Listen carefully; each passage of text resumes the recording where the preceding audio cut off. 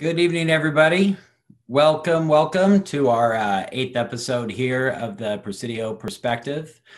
My name is Dustin TenBroeck. I'm the president of Presidio Capital Management. So glad you guys are joining us once again. Can't believe it's 8 episodes now that we've been doing this, and we're so glad that you can join us. And I know we still have attendees signing on, but we'll go ahead and get started here. I'm joined today by my new colleague and member of Presidio Capital Management team, Luke Jacobson.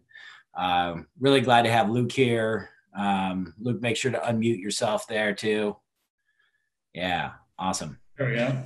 Yeah, cool, Luke. So I know, we talked so much over those last couple of months about the markets and everything's going on, and, a lot of behind the scenes in these presentations. So it's so good to actually have you joining me today. So really glad that you're part of Presidio and here, man.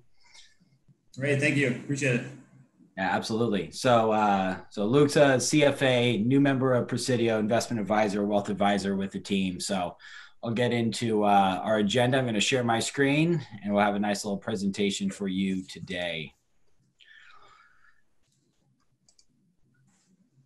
So good. Hopefully that you can see that. So yes. Wow. That is just some nice artistic work there by Cheyenne Tabrizi. That was beautiful, man. Good job. So yes, our disclaimer, first of all, of course, as you know, all investing involves risk, including the loss of principal. So no strategy or product can assure success or protect against loss. Past performance is no guarantee of future results.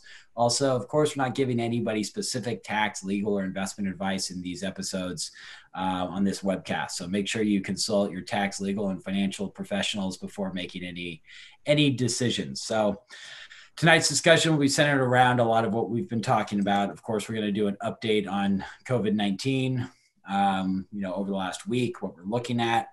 Governor Newsom, so the governor of California, has released his 4-stage plan to reopen California. So we'll take a look at those 4 stages, what those involve, and where we might be in that phase and what we can expect. We'll also talk about a lot of the uncertainty around the market as it relates to some of the experts that have come out. We've had companies reporting the results of the first quarter and kind of getting some of the top CEOs out there of their views of what's going on and the uncertainty that they're facing in running their businesses.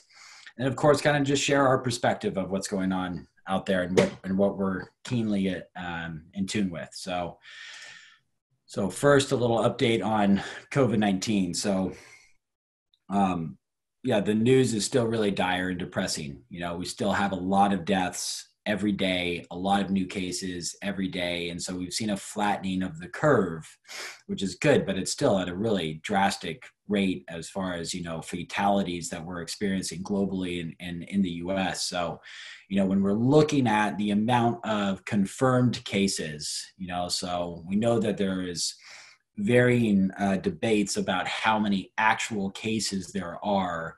And it's the consensus is that there's a lot more cases of this disease than are being reported because people are either asymptomatic or just don't have as severe of a flu. So we understand that. But what we track are confirmed cases. And so when it looks at the mortality rate, we just look at what is the mortality rate of this disease as far as confirmed cases that we get. So today we have over 3.8 million confirmed cases worldwide. About 1.5 million of those have reached an end, are no longer active cases. So we see that 1,287,000 of them had recovered, and 263,000 of those no longer active cases did result in death. So we've lost a lot of lives due to this disease so far. If you look at the fatality rate of those diseases that have closed thus far, that's 17%. So that's just what the mathematics are of that. So of the closed cases, 17%. If the remaining active cases globally, if every single one of them, including those in ICU and hospitalization, severe cases, everything, if everybody was to recover that still has an active case, we would find that mortality rate is approximately 7%. Okay, so approximately 7% of reported cases are resulting in death. And so that's something that, I think we all need to be aware of when we're looking at how many new active cases are being reported. To me, it makes me really sad because I watch it every day, and I'm looking forward to the day where I don't have to do that. But still, and we'll talk about the U.S. here in a second. But when you're looking at 25,000, 30,000 new cases a day, and you just know what those numbers are, it's pretty sad. So we have seen some bright spots, in different areas of the world that have seemed to come to the other side of this. So Southeastern Australia is one of those regions where they had nearly a week with no new active cases and have really begun to fully open up their economy and their way of life. So we're starting to see some of that bright spots. I know Luke's going to comment about some of that going on globally as well. United States, we have over 1.25 million cases here in the U.S., so a pretty big percentage of that world share, and 279,000 of those are no longer active. We're luckily 205,000 had recovered, but we have in the U.S. 74,000 confirmed fatalities so far due to this crisis, just in the U.S. So our fatality rate in closed cases is 26% of those cases that were closed. And again, if all of the active cases that we have right now were to all miraculously recover, including those in critical condition, our number would be around 6%. So, again, we're seeing it's too much. We have to do a lot better at, containing this disease. And obviously there's lots of worries, debating about how this reopening of economies and phases and way of life is going to go. Because certainly if we're adding 25, 30,000 new cases a day, and we're thinking that 6% of those are going to result in death, that's a staggering number that we have to face. The Trump administration has projected that the number of deaths will increase to about 3,000 per day, so about 50% higher than what we're seeing right now in early June. I think yesterday was about 2,500, if I'm not mistaken. So, still, it's very depressing to see this continuing, and it's odd to talk about reopening the economy and going back to some way of life, and I feel that way constantly. We're bored, we're stressed, I feel like I'm in a jail cell. It's tough, and we are very much looking forward to getting to the other side. And, I complain a lot about having to cancel my vacations for the year and, all these little things. And, when you kind of look at the big picture, there's a lot to be grateful for and a lot to still focus on from a health perspective for people in this country. Unemployment, the numbers are coming in, and over 30 million people have lost their jobs in the last 6 weeks. And so we reported that last week, that now every single job that has been created since the financial crisis and the Great Recession in 2008, 2009, every single one of those jobs has been lost once again. The Fed is estimating now that for 2020, we're going to have over a 30% unemployment rate, which is higher than we've seen in the peak of the Great Depression. In the peak of the Great Recession, it was 10%. So, again, this is really uncharted territory and unprecedented numbers that we haven't really dealt with before. Meanwhile, the stock market still continues to go up, over the last month as these numbers have come in. We'll talk to you a little bit of why that is. For those of you who are interested and are tracking, the numbers of this disease and kind of looking at the metrics, you might be aware that Johns Hopkins has had, a data dashboard kind of showing globally and some and specific regions like countries, and they have gone a little bit further now. And so now there's dashboards in wherever you are. So if you're in Orange County, you can go into the dashboard here and a quick Google search will pop this up, and we have the URL down there, but you can easily Google it. And it's going to it updates every single day telling you about what's going on. And San Diego County and Orange County are two virtually identical regions when you look at the demographics and population and so forth. So very similar what's happening between these two regions as far as the total amount of confirmed cases. So from San Diego and Orange County. What we have seen, and this is San Diego, but you can see the same in Orange County, is if we track the number of new cases going from, the beginning of March through the beginning of May, you can see that we had this curve where things were spiking up. And what we were hoping in mid-April is that this is kind of when we were hoping that cases would level off. And we've certainly seen a surge where you can just look at this graph and see the amount of new cases that have been reported recently are starting to steepen. So again, something that's somewhat concerning as we're talking about reopening the economy and going back out there. And it's really nice to be able to get outside of your doors every once in a while, and hopefully are taking the proper precautions and so forth. But it's odd, if those of you who have ventured out and you're wearing masks and doing what you can, but so something to watch. So now our cases in San Diego County are over 4,000, which is roughly doubled in the last, 2 to 3 weeks. We've seen a doubling in cases. So something that we'll continue to kind of report on these episodes for you.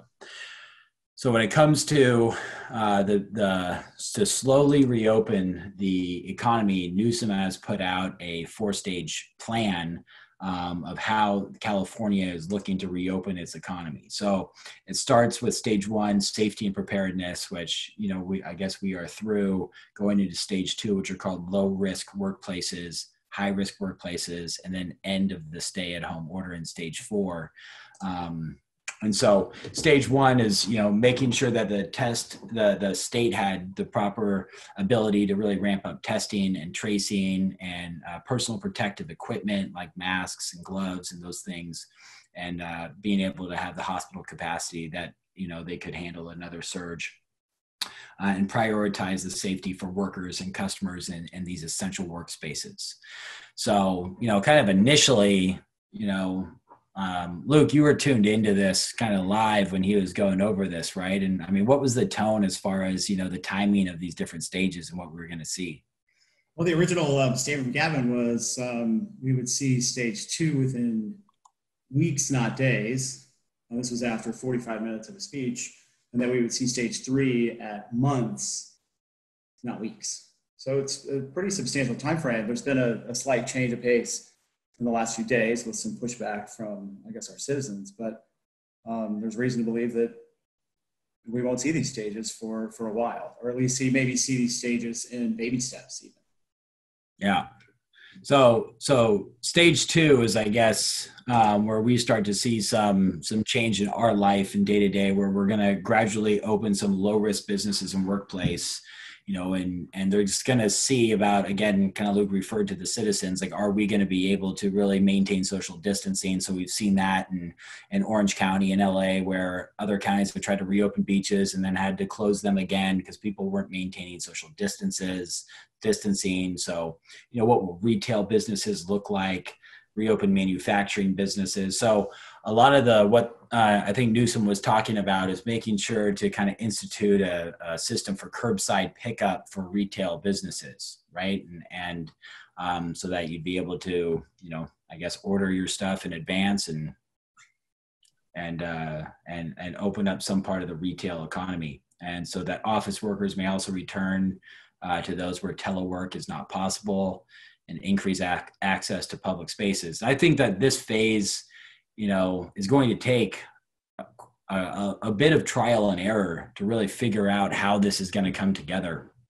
And, I think it's, logical and thought out of, a lot of what we're facing when this happens. But even us as, in Presidio, thinking about, as we reopen the economy, And, as we report back to the office, we'll likely be doing that in stages and in shifts, not to make sure that not everybody within the organization is all in one place at one time. And I think that's going to be really important for businesses to consider and how they're going to adapt their workforce as we come back to the offices or retail spaces. Because if you have an outbreak within your organization and everybody's hit, that could be pretty risky to small and mid-sized businesses. So this is, Luke, would you say we're in stage 2 or we're approaching stage 2? The theory is we're approaching it this Friday, but it sounds like we're approaching it in a stepwise fashion. So it's like we're approaching stage 2.1. Right. Yeah, right. And so I think that there's, again, we're going to see, kind of how this goes and tiptoe into the water here and kind of see if we have to go back or whatnot. Stage 3 is kind of when you start to see life kind of reemerge as it was. And again, this is what Newsom was saying. This is months and months away, right? But this is when, okay, we can have, gatherings of a certain size. There's going to be some limitations, but, salons and gyms might be able to reopen. You can see sports without live audiences, right? Movie theaters, religious services can return to in-person settings. So this is a lot more of our social way of life. And again, this is still quite a long ways out.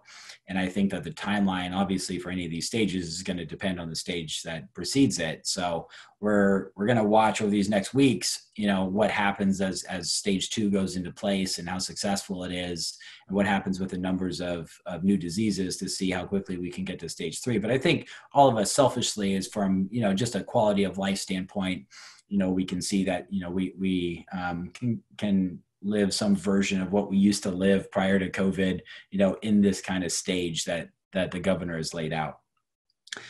And stage 4 is when we get to go to the ball games again. We get to go to concerts, conventions, and this is a big unknown of how long it's going to be.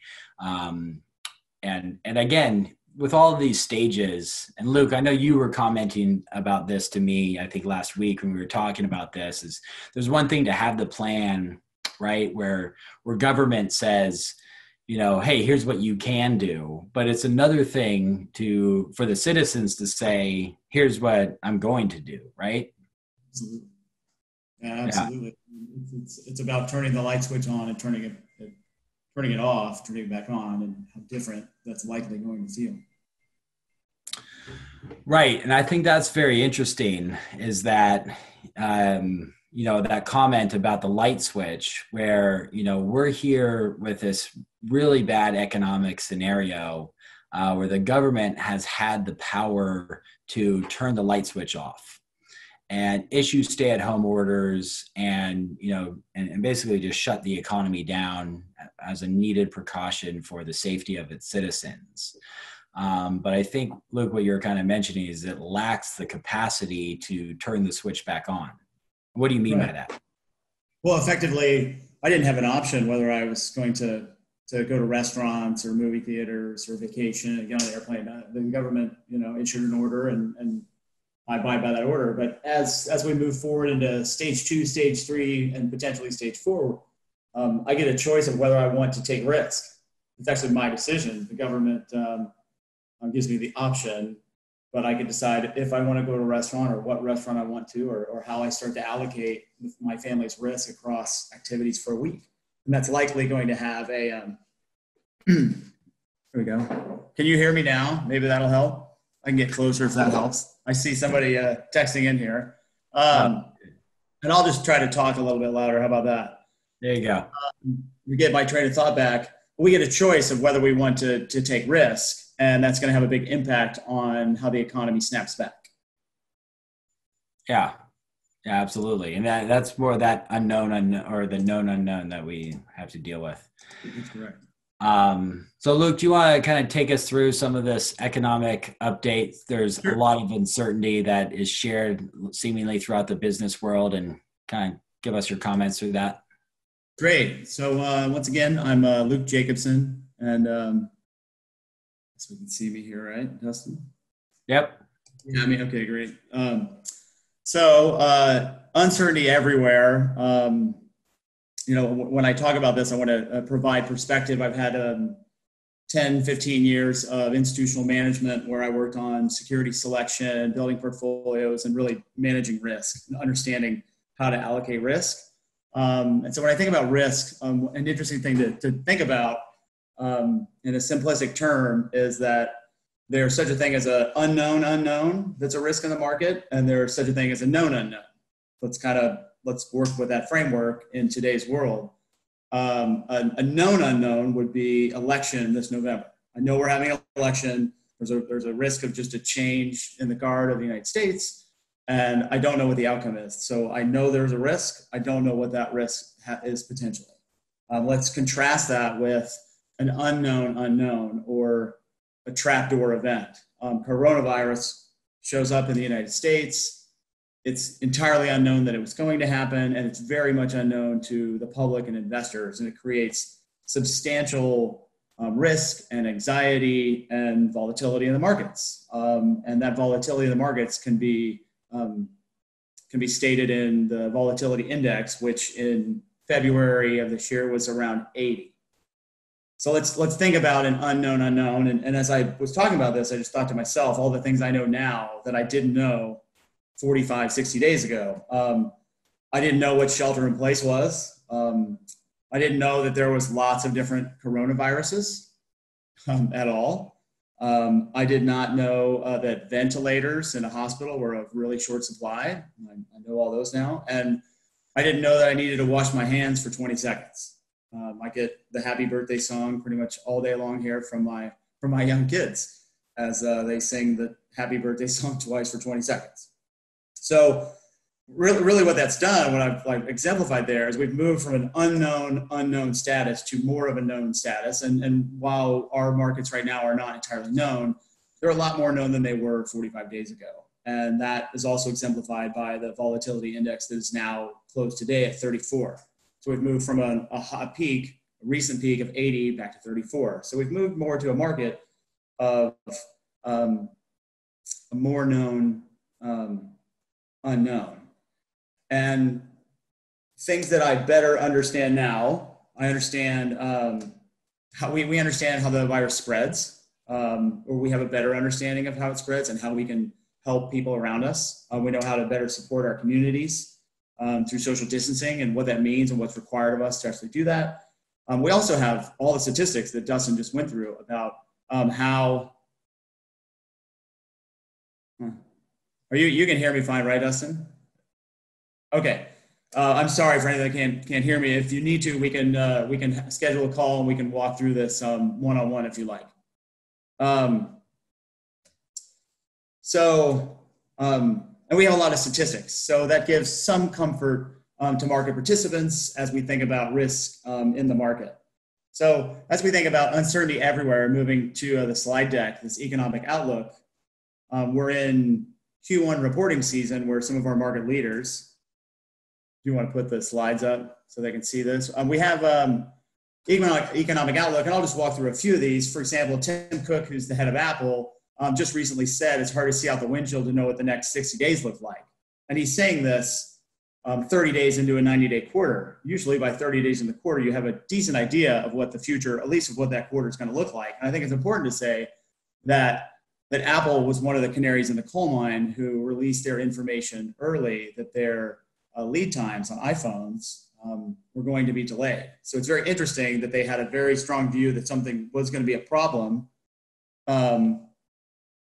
But now they're not having visibility. If we turn the page to Dara at Uber, who just recently mentioned that COVID-19 and the uncertainty is called for every part of the world, it's impossible to predict with precision the pandemic's impact on financial results. So it's not just simply us financial planners or asset allocators that are looking at the market and having tremendous uncertainty. Businesses, the most successful businesses in the S&P or in the domestic markets are also having substantial problems looking to the future. And really that just speaks volumes on the lack of visibility in the market. And I think I think it's really important to just take a step back, and instead of thinking about all the negative things that we can bring out of the market, we have a lack of visibility on the positives too. We don't know when there could be a technology to help antiviral or to help people that are in need. There's a lot of positive things that we don't know either. And so us as asset allocators and financial planners are really looking at trying to balance those positive and negatives while really ultimately understanding how to manage risk in this time frame and preserve capital. I'll let you give the intro peek here into the recent Berkshire meeting.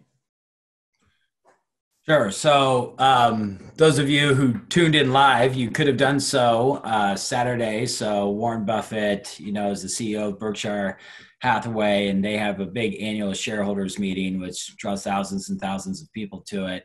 So obviously had to cancel the live audience this time. And so Yahoo Finance did a screening of that.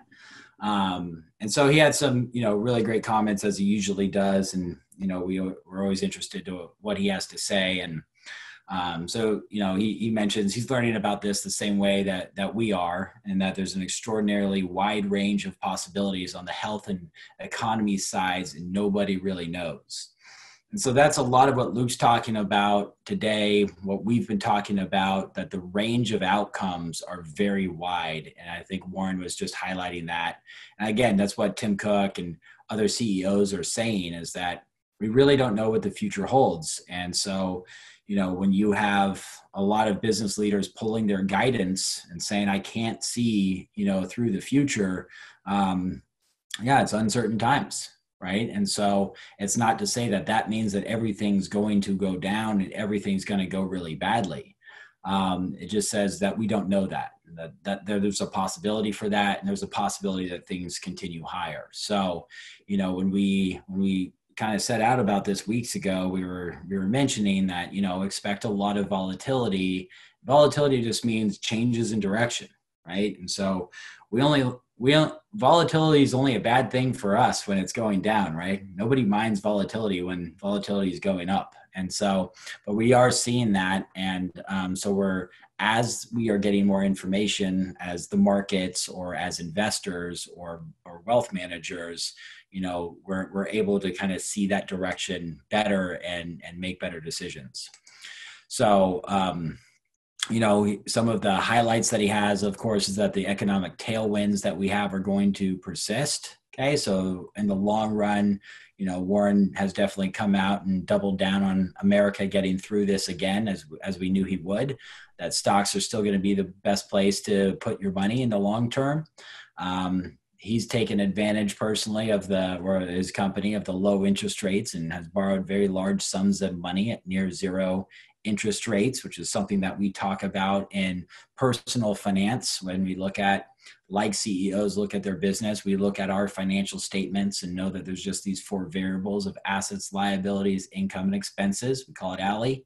And so making decisions on any one of those four variables during good and bad times. And that's what we can do to focus on what we can control. So we've talked about that in prior episodes of taking advantage of low interest rates in bear markets. And that's what great business leaders like Warren Buffett do for their companies. We definitely are taking this same approach as being humble in our forecasting of the future, given that there's such a wide range of potential outcomes, and make sure that we're tuning into the experts who we quoted with you many, week in, week out, trying to bring those experts to our perspective of, so looking at Dr. Anthony Fauci and Bill Gates and the like, and what they have to say on this global financial crisis. When I'm conducting my research on economic indicators or on the market in general, one of the things that I really like to see is market breadth. When I see the monthly purchasing managers index, I want to see that 7 out of 16 or 10 out of 16 industries or sectors are reporting positive leading indicators. It's not very comforting to see a purchasing managers index of 55, which is a diffusion index, which indicates growth, if it's only coming from 2 different industries. It's a market that's very susceptible to failure.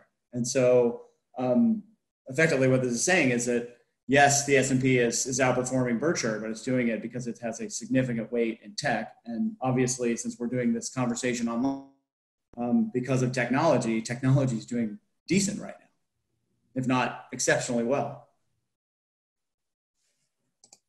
Yeah, and when you take a look at the constituents of the index, and you look at the Nasdaq 100, which we know is tech focused, but you still see that over 40% of the index is allocated to just four names, four companies make up 40% of that index, and those 4 or 5 companies make up over 20% of the S&P 500, right? So that's what you're saying. When we look at this disease and the current stay-at-home orders, and we're using more of these technologies and products like offered from companies like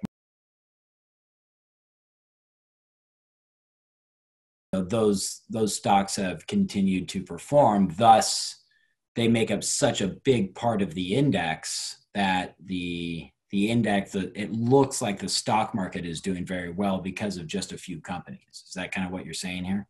Very much so. Yeah, absolutely. I mean, honestly, it's just math. I've heard you say that before, but the way the index is constructed and how it's performing right now is just math.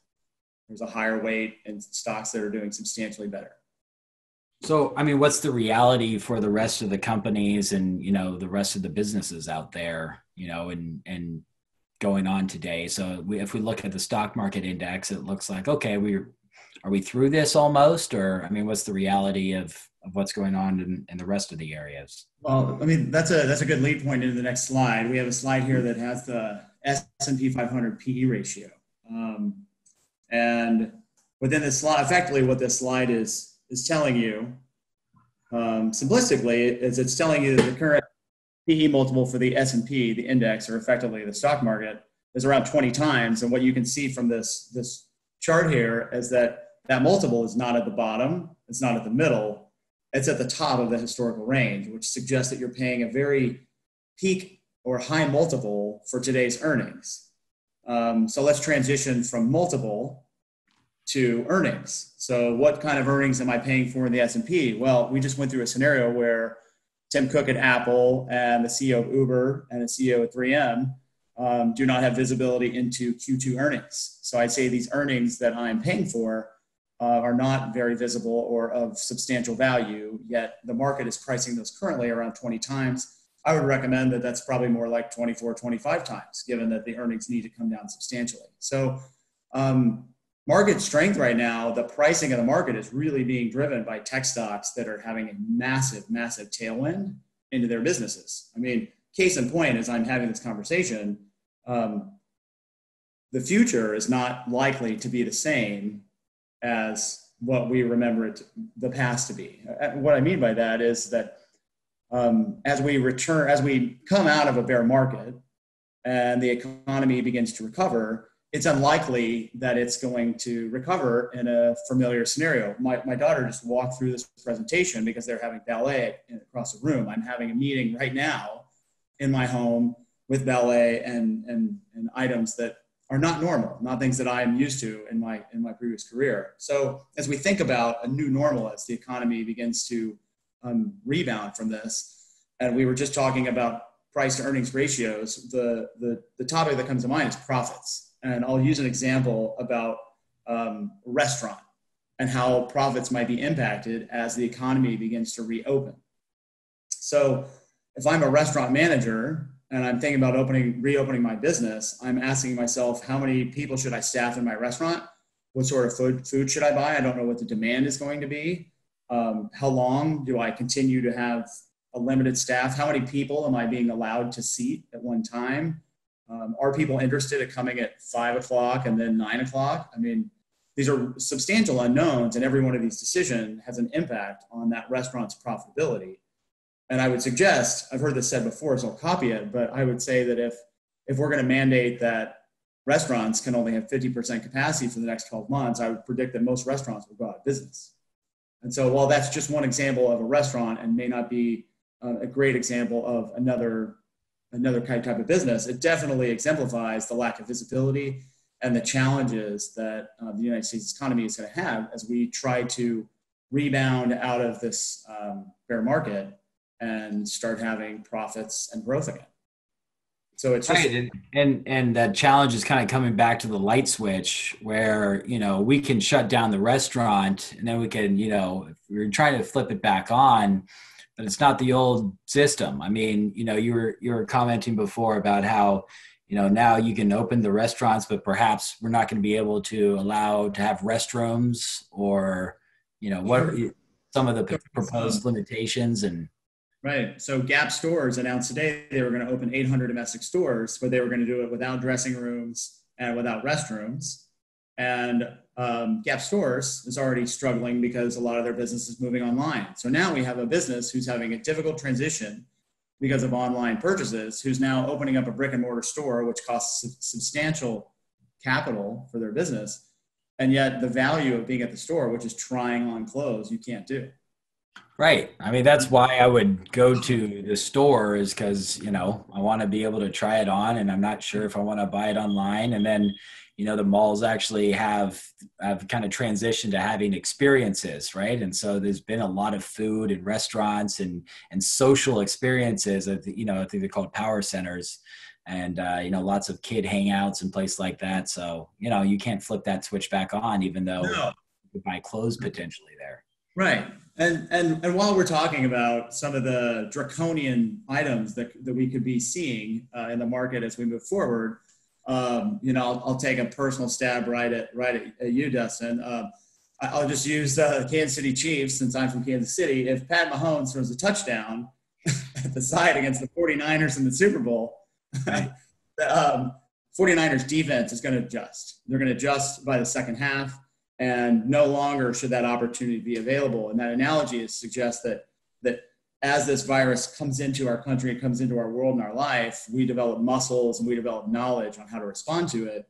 And should we see a resurgence of the disease or any changes of pace that highlight additional risk, all of us at least have some sort of muscle development that enables us to react. And so while the risks remain and the challenge is tough, there is reasons to have optimism and try to balance optimism in the market with what really seems pessimistic. Right. And so as you have a lot of these, other businesses that are going to be really challenged. So if I think of the local San Diego restaurant or these other companies, again, I'm winning in that scenario and, couldn't that market just continue to drive forward even though there's all these bad headwinds and wouldn't that, lead that index higher and, why wouldn't, that continue during this economic bad time? It certainly could during the bad time. But let's just go ahead and forecast 7 years in the future. Let's forecast a full market cycle. The change that we've seen of shelter in place, the change that we've learned to work at home and use technology to connect with people, whether it's business or personal, has legitimately accelerated demand for an industry, online communications. This industry has existed, which is why we've immediately moved.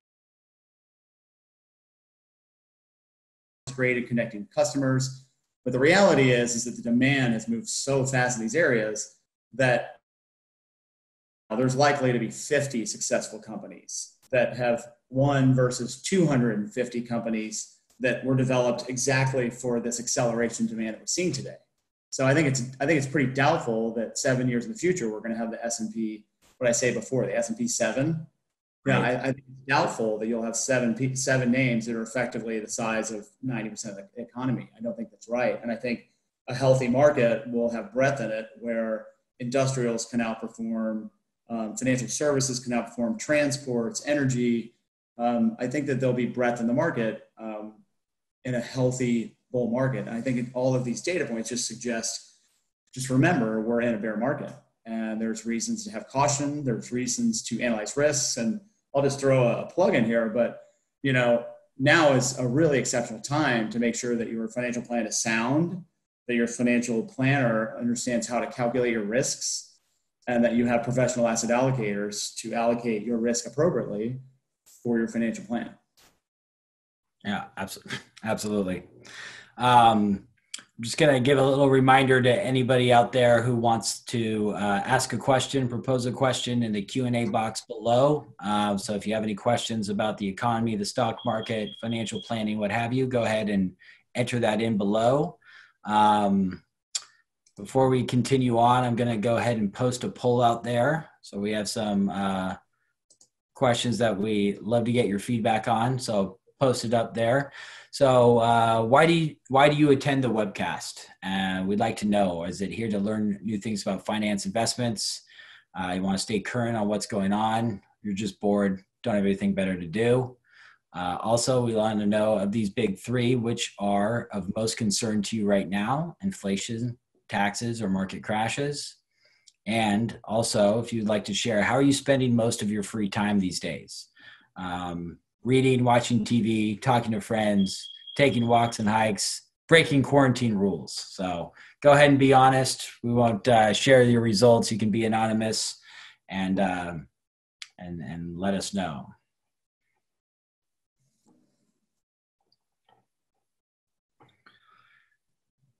So while we have that poll going, I'll keep that open for a little while. So I think that a lot of people are still like really amidst of, how do we have just all this death, all this disease, all this unemployment, and there just seems just this massive disconnect with the real world and Wall Street. I just feel like, you have Main Street and Wall Street, there's always had this gap and it'll be interesting to see. I think you and I have been theorizing a little bit about, what's going to come to pass about this.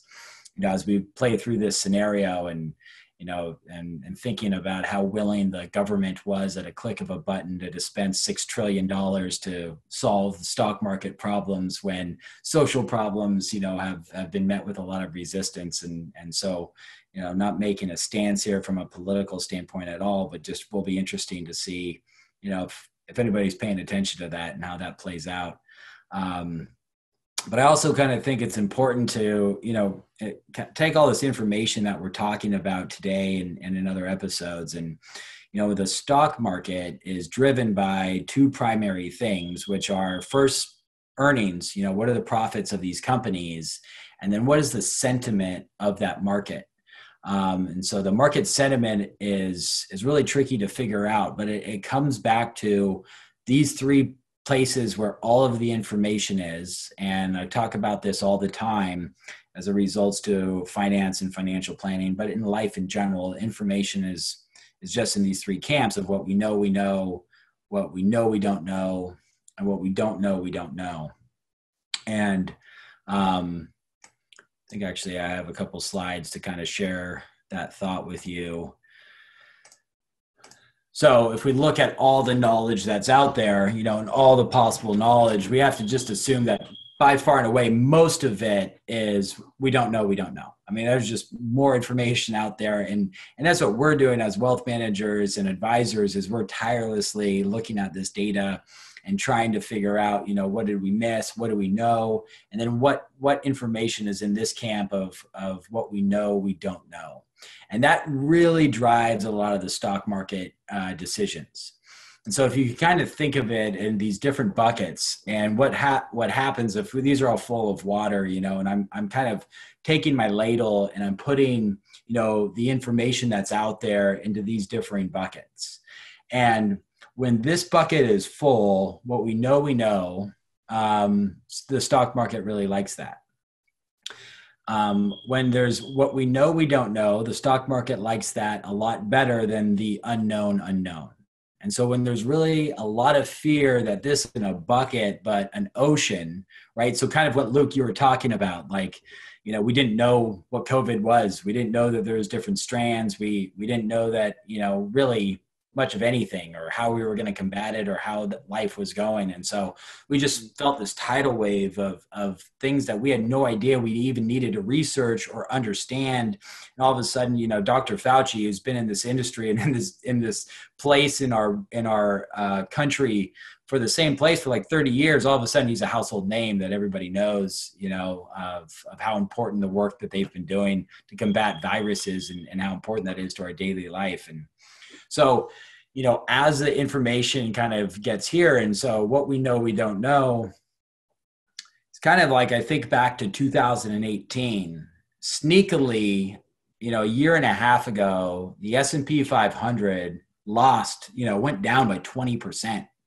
It went down in a way that a lot of individuals didn't notice because of, I think, of when, monthly and quarterly statements go out. But from peak to trough, it was down over 19%. And you look back at the economy back then, and it was very strong, but you had these, what we know we don't know. And that was what the Fed was going to do with interest rates and how the trade war was going to settle out. And if you look at those two events compared to what we're suffering now economically, there's no comparison, right?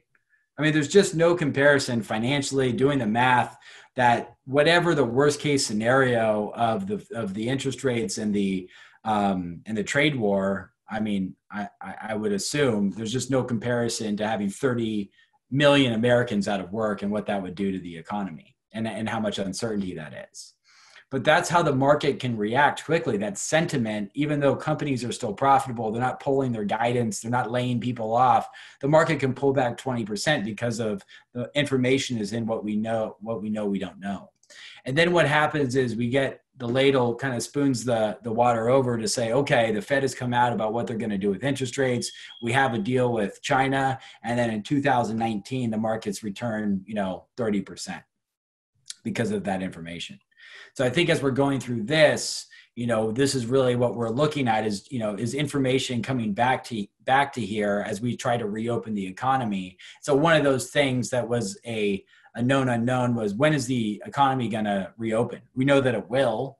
We know it's going to be in phases, but we don't really yet have a line drawn in the sand. And so when you start to have some of these things of when are the cases going to flatten out, when is that line going to be drawn in the sand, the market really responds very favorably to that, and sentiment can change even though there hasn't been an underlying fundamental change in profits.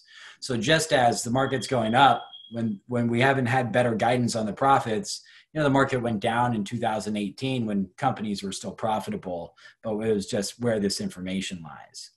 I think why it's so uncertain, and why Warren Buffett and Tim Cook and all these other CEOs and wealth managers like ourselves are saying, look, the range of outcomes is so wide, and don't let anybody tell you that they know what's going to happen next, because we don't.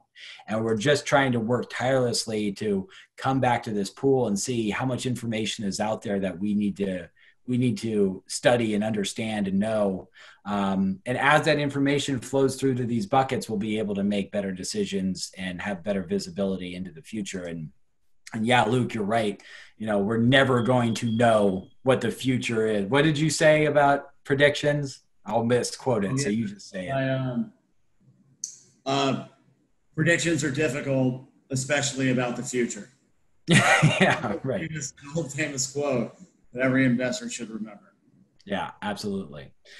So anyway, I just wanted to share that with you because I know it is crazy to see the stock market go up when we have massive deaths, massive disease, massive unemployment, and just staggering bad information, and watching that market go up. And I've seen it do that both sides, right? So we've seen it go up, we've seen it go down when, it's gone down when there's not enough bad news, and it's gone up when there's not enough good news. And that's just kind of what we look at in the experience in investing in the stock market. And the most important thing, I think, Luke, what Luke's talking about is working with your advisors to come up with a plan to have these time segmentations and have, a time horizon on what your investment goals are for particular parts of your portfolio. That's going to really help you sleep at night, live your life, and be a much better investor. So I'm going to share the results from our poll. So we see that most of you tune in because you want to stay current with everything that's going on. So good. I'm glad that that's good information. We'll make sure to continue to share other information.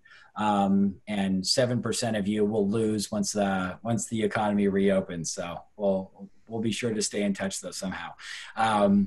So still we're concerned about market crashes. I wasn't sure if this was going to be 100 or not. So 64%. Okay. And some of us are still concerned about inflation, and we're always concerned about all three. So, but I see that. So that's kind of what I figured. but only 64% actually on market crashes. So that's good. And then how are you spending time during your free days? Okay. Most of you are abiding by the rules. Okay. Taking hikes is the lead, talking to friends and family, watching Netflix, reading. Yeah. I think I've almost run out of streaming shows to watch. I'm digging deep, but absolutely. We've enjoyed connecting with our friends and loved ones. I've done a lot more of that. And I live in San Elijo Hills. I'm looking out to hiking trails all around me. So I think my dog is the biggest winner in this whole thing. So they're going to be really sad, these pets of ours, when we return to daily life, I think, and go back. So, all right. So I'm going to end our prepared presentation there, and I'll go and look at some of the questions that we have. Let's see. Yes, next time we will add day drinking to the poll, it looks like, as how you're spending your free time. So careful there. But yeah, hopefully this doesn't continue on too longer. So let's see. Questions about Fauci commented on the inevitability of a second wave in the fall, and some suggest it may be worse than we're dealing with now. Any comments? Yeah, I mean, I think that we specifically talked about this a lot last week and throughout the weeks. I've been talking about the coming of the second wave, and that is what we would refer to as, kind of the unknown, where market strategists are going to say, well, that's speculation. But again, that's where just so much of the data is. And so when we're saying that there's a wide range of outcomes, they're saying, yes, that absolutely could be one of the outcomes. And that would not be good for reopening the economy. And that would not be good for many sectors of the stock market. That would not be good for many Americans' lives and our psyches. And that is a potential outcome. And we just don't know. And that is something that we are watching very closely. I think one of the benefits of reopening the economy now, there's some debate of whether we should be doing it or what phases or when. But to see the responsiveness to being able to flip that light switch on and off and see if we're able to learn social distancing behaviors and learn to reopen businesses and return to the workforce now versus in peak flu season, if we stayed shut in and tried to do it during peak flu season. So, I think, again, we get more information like Luke's talking about, singing happy birthday, washing your hands, and ordering our masks and our protective equipment and all that kind of stuff. So, hopefully as time goes on, we're much better prepared than we are today than we were 45 days ago should a second wave come. And so how much more prepared are we going to be if that happens in October, November, December? Well, one would likely assume we're going to be much better prepared for a second wave, 6 months from now than we are today. So that's what I know I don't know, right? And so what we're going to be tracking as far as what we can institute as a society to be able to prepare for that and maybe minimize the economic and social damage that comes through. All right. Would you say the market has more chance for an upside or downside for the remainder of the year? I think that we don't know. I mean, Luke, how would you answer that question? Because I wouldn't. Well, that wouldn't be. I would say I would agree. I would say that this conversation we've had today has been most about visibility. I'd say the visibility in upside versus downside right now has a wide range of outcomes, and it's not the greatest answer, but that's the real answer. What I would prefer to answer is what do I think it's going to be in 3 years from now? What do I think it's going to be in 4 years from now? And I think that we will have strong market growth compounded over 3, 4, 5 years. And I'm also very comfortable just looking at investor portfolios that the risk that is allocated to market activity that is within the stock market is appropriately allocated based off of ALI and all the financial planning done here at Presidio. Yeah, absolutely. And I would just say that there would never be a year where I would feel comfortable answering that question. There would not be a time when we can answer the question. And if you do, I don't think you understand how the stock market works and how investing works. If we knew that, we would cease to have a job if somebody could accurately predict that.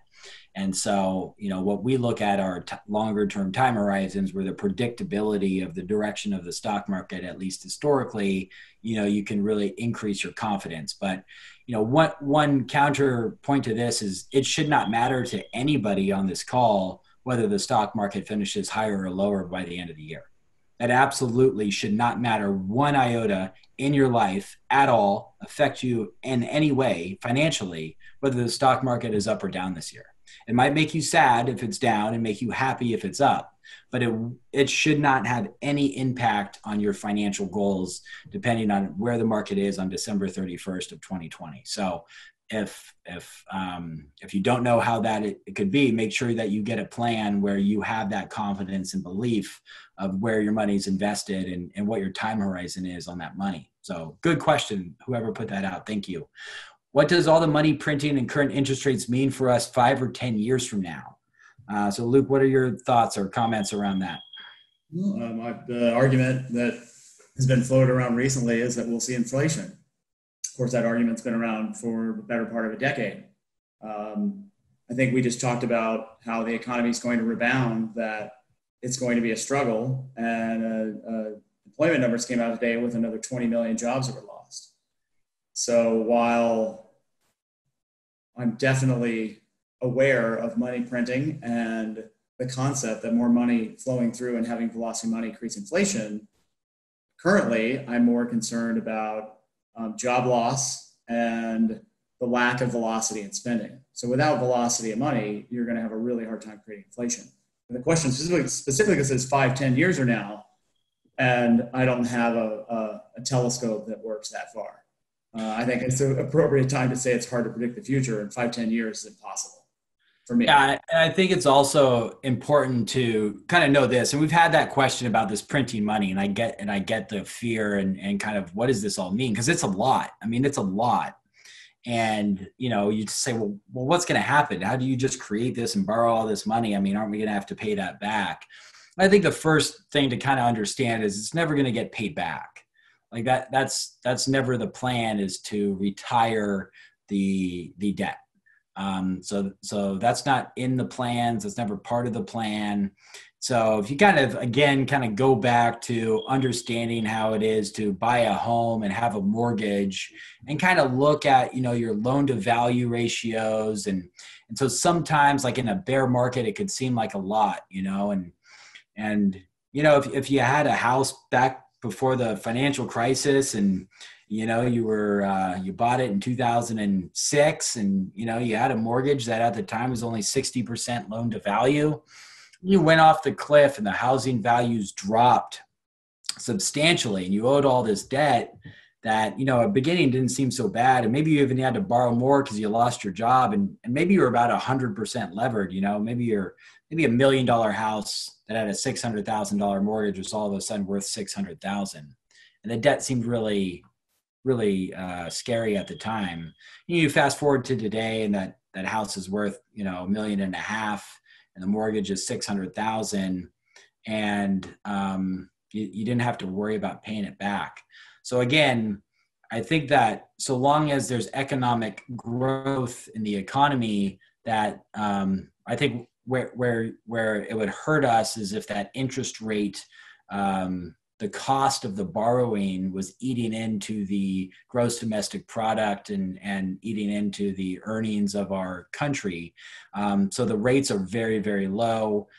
So it should spell, and this is what the stock market is also reacting to, one of those, known unknowns that became a known known is this government stimulus, and that there is lots of money, and that should spell well for growth. And as Luke's is saying, yeah, that could absolutely lead to inflation and taxation, right? And those are things that we've talked about before. Obviously, these are the big three, and there's just a balancing act between inflation, taxes, market crashes. So that's a good question. Let's see. I think I have gone a little over. Let's see if there's one more. I'll leave. There's a lot of good questions. I'm just going to pick this last one. Always hear pricing in. So kind of, I think what this is referring to is I always hear about this is already priced into the stock market. What do we know what is priced in and what's not priced in? Do Do you have any, how would you answer that?